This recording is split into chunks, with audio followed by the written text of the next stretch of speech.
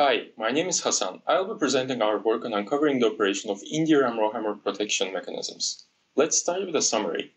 The RowHammer vulnerability of modern DRAM is a critically reliability and security threat. Today, DRAM vendors implement target row refresh, or TRR, in their DRAM chips. TRR is an obscure, undocumented, and proprietary RowHammer mitigation technique. Due to their proprietary nature, the security guarantees of these RowHammer mitigation techniques cannot be easily studied. In this work, our main goal is to answer the following questions. Is TRR fully secure? How can we validate the security guarantees of different TRR mechanisms? To this end, we propose UTRR, a new methodology that leverages data retention failures in DRAM to uncover the inner workings of TRR and study its security. At a high level, UTRR performs two steps. First, UTRR profiles the data retention time of a row R. Second, UTRR finds when the TRR mechanism refreshes row R and builds an understanding of the underlying TRR mechanism. Using UTRR, we analyzed 15 DDR4 DRAM modules from each of the three major DRAM vendors.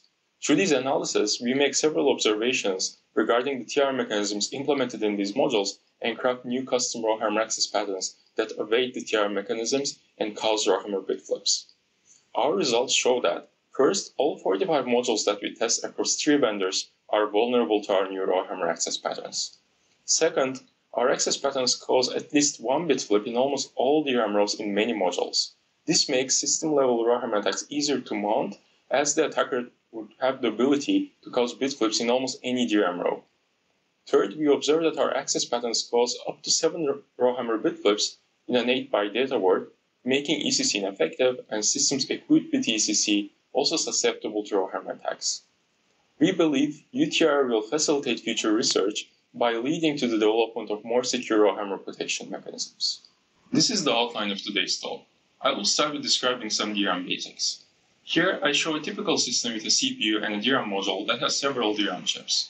Inside the DRAM chip, there are multiple banks, which contain many DRAM cells organized as a two-dimensional array. A DRAM cell stores a single bit of information as electrical charge. In a bank, the cells are vertically connected to sense amplifiers, which can read the data from the cells and update it if needed.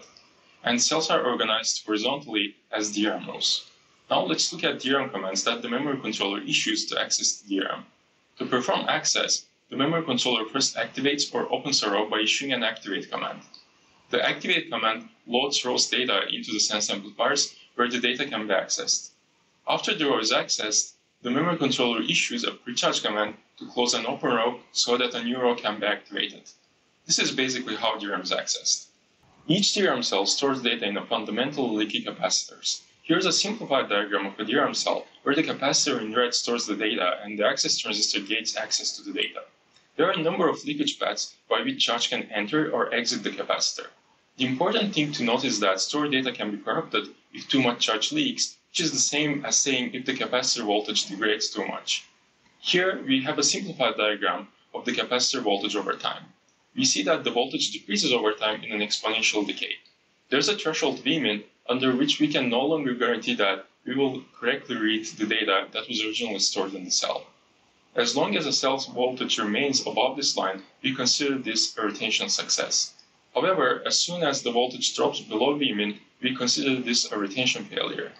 In order to prevent failures from charge leakage, known as retention failures, periodic refresh operations are issued to recharge the capacitor voltage. The intervals between refresh commands are referred to as the refresh window. Now I will tell you about RowHammer and the main RowHammer protection mechanism implemented in DRAM chips today. In order to access data from a DRAM row, say row 2, the memory controller first opens or activates the row. After all requests are serviced from row 2, the memory controller must close or precharge the row in order to begin accessing data from another row. Due to an increase in cell-to-cell interference as a likely result of increased cell packing density, rapidly activating and precharging a DRAM row can result in bit flips in nearby rows. Continuing to access the same row results in even more failures in nearby rows. This phenomenon is known as RowHammer. We refer to the rapidly accessed row as an aggressor row, and the rows containing bit flips as victim rows. To protect their DRAM chips against RowHammer, DRAM vendors currently implement proprietary RowHammer mitigation mechanisms typically called target row refresh or TRR. The key idea of TRR is to refresh nearby rows upon detecting an aggressor row. We demonstrate how TRR operates at a high level. The TRR mechanism detects an aggressor row as a result of rapidly activating and precharging the same row. To protect the neighbor victim rows from experiencing RowHammer bit flips, TRR refreshes the victim rows by performing TRR-induced refresh operations. TRR refreshes victim rows by piggybacking TRR-induced refreshes to the refresh commands that the memory controller periodically issues. Although this is how TRR operates at a high level, different vendors implement TRR differently, and the exact operation of these TRR mechanisms is unknown. Therefore, TRR is obscure, undocumented, and proprietary. Because of this, today, we cannot easily study the security properties of TRR and make sure it is fully secure. Our goal is to study in-DRAM TRR mechanisms to understand how they operate, assess their security, and secure DRAM completely against RowHammer. I will now present our methodology for uncovering the TRR operation. We propose UTRR, a new methodology to uncover the inner workings of TRR. The key idea of UTRR is to use data retention failures in DRAM as a side channel to detect when a certain row is refreshed by TRR. UTRR consists of two main components, row scout and TRR analyzer. Row scout finds a set of DRAM rows that meet certain requirements as needed by TRR analyzer and identifies the data retention times of these rows. TRR analyzer uses the rows that row scout provides to distinguish between TRR-induced and regular refreshes, and thus builds an understanding of the underlying TRR mechanism. I will describe the two components of UTRR in more detail. The goal of row scout is to identify a list of DRAM rows which must be useful for TRR analyzer, and the retention times of these rows. Row scout must find rows with consistent retention times. This is critical for UTRR to correctly infer whether or not a row has been refreshed by a TRR-induced refresh operation. Row scout must find DRAM rows whose retention time do not change over time due to variable retention time or VRT effects. Row scout must also find multiple rows or a row group that are located at certain configurable distances and have the same retention time. This is required so UTRR can observe whether or not a TRR mechanism can refresh multiple potential victim rows at the same time. I will now explain the row scout operation using a flowchart. First, row scout searches for DRAM rows that have retention time T. Row scout profiles the retention time of a DRAM row by simply initializing a row with known data patterns such as all ones and measuring for how long the row correctly retains its data without being refreshed for the time interval T. Step 1 outputs addresses of rows with retention time T, which is initially set to a small value, for example 100 milliseconds, with the aim to minimize how long UTRR experiments take. This is because the time that UTRR experiments take largely depends on the retention times of the rows that row scout finds. Second, row scout puts together rows that have certain row address distances among them, as indicated by the configuration parameter we call row group layout. Here's an example of a row group that has 3 rows indicated by V that are 1 row address apart. Depending on how many rows are found in step 1 and how many of them can be combined to match the row group layout, step 2 outputs a set of candidate row groups.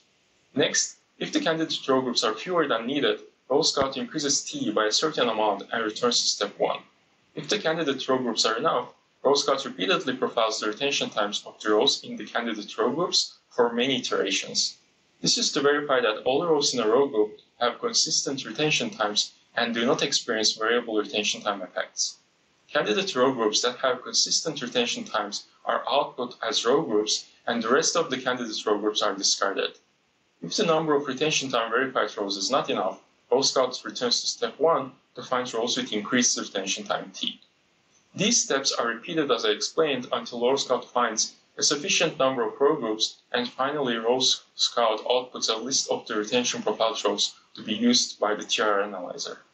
I will now describe the operation of TRR analyzer. The goal of TRR analyzer is to use row scout provided rows to determine when TRR refreshes a victim row. At a high level, TRR analyzer operates in 3 steps. It runs a certain DRAM access pattern, or we can call it a RowHammer attack. Second, TRR analyzer monitors the retention failures that row scout provided rows experience to determine when TRR refreshes any of these rows. Third, based on when and which of the row scout provided rows are refreshed by TRR, the user develops an understanding of the underlying TRR operation. I will now describe a general TRR analyzer experiment. As the first step, TRR analyzer initializes the retention profile rows with known data. In this step, TRR analyzer also initializes the aggressor rows that the user can specify to hammer on later steps of the experiment. The user specifies aggressor rows in locations relative to the retention profile rows. For example, assume a row group with 3 retention profile rows denoted as victim rows using V, where the victim rows are one row apart. The user may specify an aggressor row between the first two victim rows. Hammering the aggressor row would mostly disturb the two victim rows immediately adjacent to the aggressor row. This is called single-sided row hammer. Or the user can specify two aggressor rows to perform double-sided row hammer as shown, and hammering both aggressor rows would disturb all three victim rows while having the greatest effect on the middle victim row. Second, TRR analyzer performs a set of operations to reset the internal state of the TRR mechanism so that it isolates the experiment about to be run from the prior experiments that could have potentially changed TRR's mechanism state. This step is optional, and we provide more details in the paper on why this step is sometimes needed and how we reset TRR's internal state. If TRR analyzer does not activate any of the victim rows for their profiled retention time t, we expect to see bit flips due to retention failures in these rows once we read their data back. In order to make TRR perform a TRR-induced refresh operation, the DRAM has to receive a refresh command. TRR analyzer issues refresh commands when the victim rows are not refreshed for half of t. This is to ensure that the victim row retains its data correctly until it is potentially refreshed by TRR-induced refresh. And similarly, it correctly retains its data after a TRR-induced refresh until TRR analyzer reads source data. To analyze how accessing the aggressor rows affects the rows that TRR detects as aggressors, TRR analyzer activates some precharges or simply hammers the aggressor rows. By hammering an aggressor row with individual hammer count, TRR analyzer can understand how the hammers affect the decisions of TRR on which rows to refresh. Along with the aggressor rows, TRR analyzer can also hammer dummy rows to analyze how to make the aggressors undetected by TRR. A dummy row is simply a randomly selected row in the same bank that is not an aggressor or a victim row. TRR analyzer provides various configuration parameters to study different access patterns. We discussed these parameters in our paper. Overall, the TRR analyzer user understands how a certain TRR mechanism operates based on when the TRR mechanism refreshes which of the retention profile rows. I will now describe the observations we made by analyzing existing TRR mechanisms using UTRR and explain the new RowHammer access patterns we crafted. To implement UTRR and conduct the DRAM experiments, we use SoftMC, an FPGA-based DRAM testing infrastructure. We modified SoftMC to support DDR4 modules.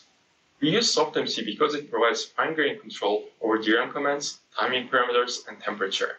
In our study, we analyzed 15 DDR4 DRAM modules from each of the three major DRAM vendors. In the paper, we have a table that provides detailed information about the tested modules, and here's a glimpse of the table. Let's look one by one at the key observations we make regarding each vendor's TRR implementation. In this talk, I will omit the details about how we used UTRR to make these observations, but you can find those in the paper. I will also talk about one particular TRR mechanism from each vendor, but we found small differences in the TRR mechanisms of modules manufactured at different times by the same vendor. Let's start with vendor A. Vendor A performs three types of refresh operations. It performs a regular refresh that every DDR4 DRAM does. In addition, the TRR mechanism performs two variations of TRR-capable refresh commands. We refer to these as TRF1 and TRF2. In this timeline, each tick represents a refresh command that the memory controller periodically issues. During the first 8 refresh commands, the DRAM chip performs a regular refresh operation. On the 9th refresh command, the TRR mechanism performs TRR-capable refresh TRF1, which I will explain shortly. The next 8 refresh commands are again used to perform regular refresh, and they are followed by TRF2. Overall, the TRR mechanism uses every 9th refresh command to perform TRF1 and TRF2 in an interleaved manner. Let me explain the difference between TRF1 and TRF2. We suspect that vendor A's TRR implements a counter table to keep track of repeatedly activated potential aggressor rows. The table has 16 entries, where each entry contains a row address and a counter value to indicate the accumulated hammer count of the corresponding row. When performing TRF1, the TRR mechanism refreshes the neighbor rows of the row ID that corresponds to the largest value in the table. On the other hand, TRF2 uses a pointer that indicates the row ID from the table to refresh its neighbors. After performing TRF2, the TRF2 pointer advances to the next entry in the table in a circular manner. Based on these observations, we craft new RowHammer access patterns that circumvent the TRR mechanism of vendor A. Our approach in crafting a RowHammer access pattern is to aim for having the attacked aggressor row discarded from the counter table prior to a DRAM refresh command. With this, our goal is to let TRF1 and TRF2 pick any other row from the counter table, but not the aggressor row that we actually hammer, such that TRR cannot refresh this row. To this end, we craft the following access pattern. Immediately after a refresh command, we hammer two rows A1 and A2 that are one row apart to perform double-sided RowHammer attack. We hammer each row n times. Then, to discard A1 and A2 from the counter table, we hammer 16 different dummy rows n plus 1 times each. By hammering the dummy rows more than the aggressor rows, we make the TRR replace A1 and A2 in the counter table with the dummy rows. The maximum value of n depends on how many hammers can be performed during the time interval between two refresh commands. Doing so, we prevent the TRR mechanism from detecting the aggressor rows, since both TRF1 and TRF2 can detect a row from the counter table, which contains only dummy rows. To execute this RowHammer access pattern, it is important to synchronize the accesses with the refresh commands to perform aggressor and dummy row hammers at the right time. We conclude that one can circumvent vendor A's TRR mechanism by discarding the actual aggressor rows from the counter table by sufficiently hammering a set of dummy rows. Now, let's look at vendor B's TRR operation. Different from vendor A, here we observe a single type of TRR-capable refresh. We observe that TRR-capable refresh commands are more frequent than those in vendor A. A TRR-capable refresh happens on every fourth refresh command. We make two key observations regarding how the TRR mechanism of vendor B operates. First, TRR probabilistically samples the address of an activated row as a potential aggressor row. Second, a newly sampled row overrides the previously sampled one, even if the neighbors of the previously sampled row were not refreshed by a TRR-induced refresh yet. These two are the most relevant observations, but in the paper we present more observations that helped circumvent the TRR mechanism of vendor B. Basically, a TRR-capable refresh command targets the row address that has been last sampled by the TRR mechanism. This mechanism seems to assume that an aggressor row will be activated frequently enough such that TRR will sample the aggressor row with a high probability, even if the probability of a single activation being sampled is relatively low. To circumvent the TRR mechanism of vendor B, our approach is to maximize the probability of having a sampled dummy row by hammering a dummy row as many times as possible before the subsequent TRR-capable refresh. After a TRR-capable refresh command, we start with hammering the aggressor rows A1 and A2. Because the TRR mechanism could have sampled one of the aggressor rows, TRR could detect one of them if it gets the chance to perform a TRR-capable refresh. At this point, we hammer a dummy row many times in order to get the TRR mechanism sample another row activation and override the previous sample, which potentially includes one of the rows A1 and A2. As we hammer the dummy row more, we increase the probability of having the dummy row sampled and detected by the following TRR-capable refresh. We sweep the hammer counts n and m to find the values that maximize the RowHammer bit flip count. In conclusion, one can circumvent vendor B's TRR by overwriting a sampled aggressor row by making the TRR mechanism sample a dummy row prior to a TRR-capable refresh command. Let's move on to vendor C. Vendor C performs regular refresh and one type of TRR-induced refresh. Every 17th refresh command is TRR-capable. Based on our analysis, we suspect that this TRR mechanism is more sophisticated compared to the other two vendors. It potentially uses a combination of both counter-based and sampler-based approaches. However, we make two key observations that helps us craft an effective RowHammer access pattern. We observe that TRR detects a row across only the first 2K row activations. Row activations performed after the first 2K activations await the TRR mechanism. We also observe that rows activated earlier within the 2K activation commands are more likely to be detected by TRR. Basically, TRR probabilistically detects an aggressor row within the first 2K activations while favoring the earlier activations more. To circumvent the TRR mechanism of vendor C, our approach is to first activate dummy rows to maximize the probability of making TRR detect the dummy row instead of the aggressor rows that we hammer later. In our access pattern, after TRR-capable refresh, we first hammer a dummy row. Then we hammer the two aggressor rows A1 and A2 until the next TRR-capable refresh. The aggressor rows are less likely to be detected than the dummy rows, especially when we first perform a large number of dummy hammers. In conclusion, one can circumvent vendor C's TRR by first hammering dummy rows to make the actual aggressor rows less likely to be detected by TRR. Now I will present the RowHammer bit flips that our new access patterns cause. Leveraging the understanding we developed using UTRR, we craft new RowHammer access patterns that circumvent the TRR mechanisms of three major DRAM vendors. We evaluate the effectiveness of these patterns on 45 DDR4 DRAM modules, and we find that the new RowHammer access patterns cause a large number of RowHammer bit flips. Let's look at the effectiveness of our new RowHammer access patterns at DRAM row granularity. The plot shows for each of the 45 modules we test the fraction of rows that experience at least one RowHammer bit flip compared to all rows in a DRAM bank. We find that all 45 modules we tested are vulnerable to our new RowHammer access patterns. Further, in 20 of the modules, our RowHammer access patterns cause bit flips in almost all of the rows. But why are some modules less vulnerable? We find that it is because of three main reasons. First, some modules are fundamentally less vulnerable to RowHammer, in the sense that rows in these modules can tolerate a higher number of hammers before experiencing RowHammer bit flips. Second, some modules implement a different TRR mechanism that our custom access patterns are not as effective.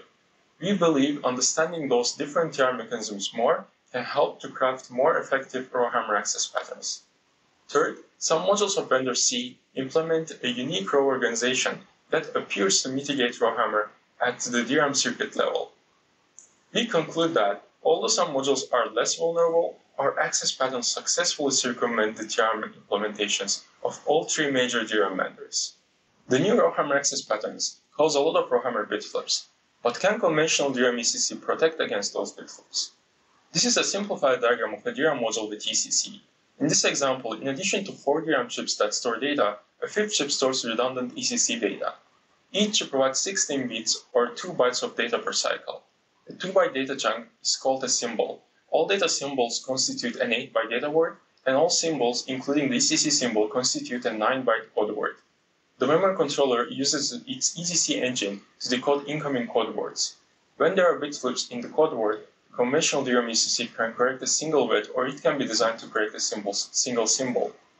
The ECC engine can detect 2-bit errors or 2 symbol errors, and the ECC engine cannot correct or detect 3 or more bit or symbol errors. Now let's analyze the RowHammer bit flips at a smaller granularity and see whether ECC can protect against RowHammer bit flips that our access patterns cause. This plot shows, individually for each DRAM vendor, the distribution of 8-byte data chunks that have 1 to 7 RowHammer bit flips. The y-axis is in log scale. The majority of the 8-byte data chunks are those that have only a single RowHammer bit flip, which can be corrected using typical sected ECC. However, our RowHammer access patterns can cause at least 3 bit flips in modules of all 3 vendors. Further, we see up to 7 bit flips in many data words, which the sected ECC cannot correct or detect. We conclude that conventional DRAM ECC cannot protect against our new RowHammer access patterns. In our paper, we have more observations regarding how the TRR mechanisms of the 3 vendors operate, a detailed description of the RowHammer access patterns we crafted, a sensitivity study on how the number of RowHammer bit flips change when we sweep the number of hammers per aggressor, observations and results for individual DRAM modules, and more. Let me quickly conclude my talk.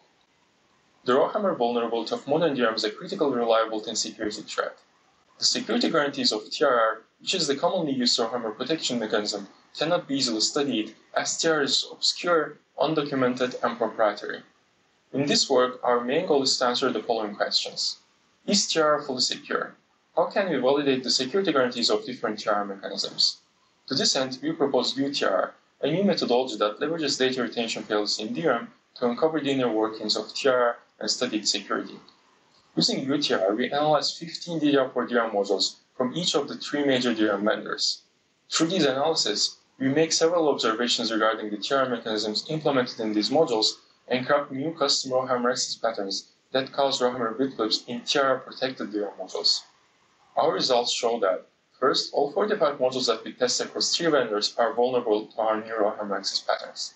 Second, our access patterns cause at least 1 bit flip in almost all DRAM rows in many modules.